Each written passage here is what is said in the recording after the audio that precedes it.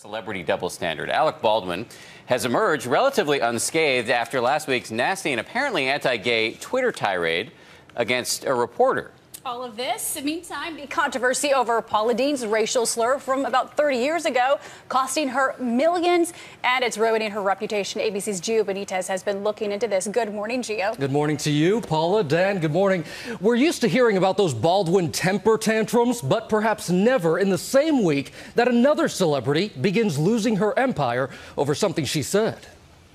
I want to apologize to everybody. It's the nationwide debate pitting Deen against Baldwin. Paula Deen still reeling after losing nearly a dozen major endorsements, partnerships, and counting after admitting the use of the N-word in a recent deposition.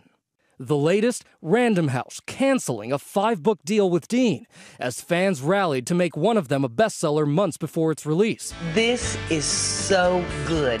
The former Food Network star has apologized, but as her estimated $17 million fortune continues its landslide, another star, Alec Baldwin, seems Teflon strong. Even those who hate me, the unwashed socialist horde. The star of 30 Rock fired off what's being called a homophobic slur on Twitter after a newspaper reporter accused his wife of tweeting during James Gandolfini's funeral. Among the explosive tweets, "I'm gonna find you, you toxic little queen, and I'm gonna expletive you up." Baldwin later quit Twitter and apologized in a letter to GLAAD, saying his tweets were not implying any issues of anyone's sexual orientation.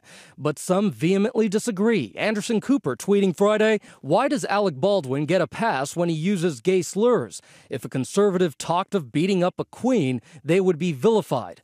Like Deen, Baldwin is no stranger to endorsements. What's in your wallet? Yet the face of Capital One credit cards hasn't suffered nearly the same backlash as Deen. Some argue Deen is the victim of a double standard, while others say not so fast. If Alec Baldwin had dropped the N-bomb the way Paula Deen had, you can bet he would lose his Capital One endorsements. But stars like Kevin Hart on OMG Insider say the pounding against Paula may be too extreme. I'm a black man. I was one of the people that was offended when I heard it. It's too much. Baldwin may survive his latest debacle, but it remains to be seen if Deen can survive hers. And Baldwin's wife is defending her husband using what else? Twitter. She says some of her best friends are gay and that she would have never married a homophobic man.